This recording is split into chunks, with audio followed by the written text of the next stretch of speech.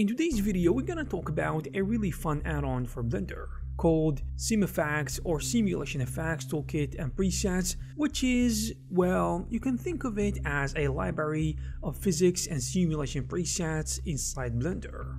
Now, you might not agree with me here and think that the add-on is a bit gimmicky, but I tried this and I think it's for the most part super helpful and fun to use.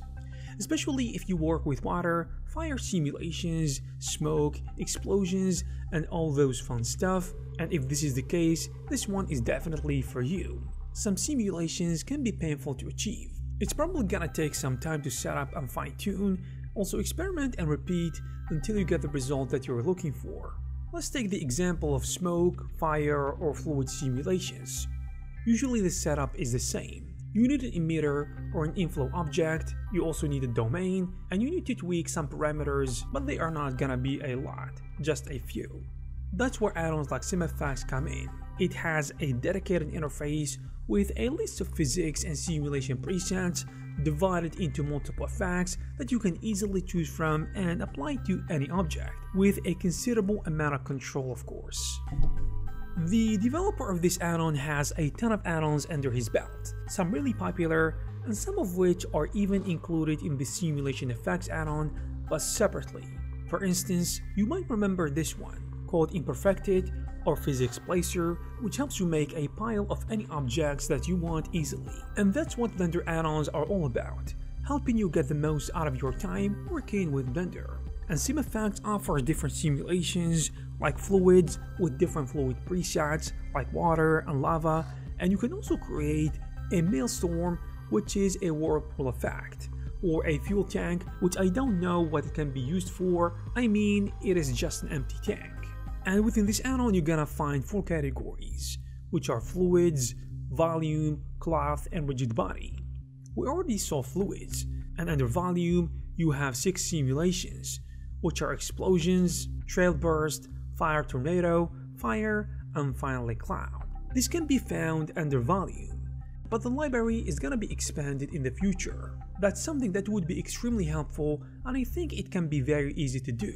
The third category is cloth. With this one you've got wrap, inflate, tearing, peeling, and you can apply these effects to objects, which are very easy to use. Just select the object and apply the presets. And lastly is the rigid body section with rigid body explosion, rigid body emitter, and Lego generator. Once you select and assign any simulation, you will get access to more parameters, which are organized in tabs for easy access and readability. Stuff like domain setting, emitter setting, field forces, baking, and so on. Of course, each simulation will have a different set of parameters accordingly. So let's try this.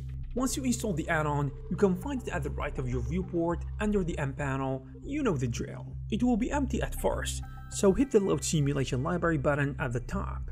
And let's start with lava. Select the default cube and hit Emit Lava from Object, and boom. You got a lava fountain in one click with the animated shader and everything else. Of course, you can go down and expand the viscosity section and adjust that manually to alter the properties of the liquid, as well as controlling the emitter object and apply forces, although these forces can be demonstrated better with smoke or fire-based simulations. Now, I know you can do this manually through the physics tab, but like I said before, this just makes it sound much easier. Additionally, the simulation comes with multiple sophisticated shaders, but I think it's gonna need more organizing. For instance, this explosion shader is decent, but the node setup is messy and would be kind of difficult to adjust if you don't know exactly what you're doing. So the shader preferably needs to be organized inside groups with adequate labeling, and maybe even expose the important parameters to the actual add-on window for easy access. And there you have it, guys. If you are interested in this add-on and other add-ons from this developer, you will find all the necessary links in the description. I hope you guys found this video useful and informative. If you did, please give it a thumbs up. Also, please subscribe to this channel to receive more videos like this. Thank you guys very much for watching, and I will see you in the next one.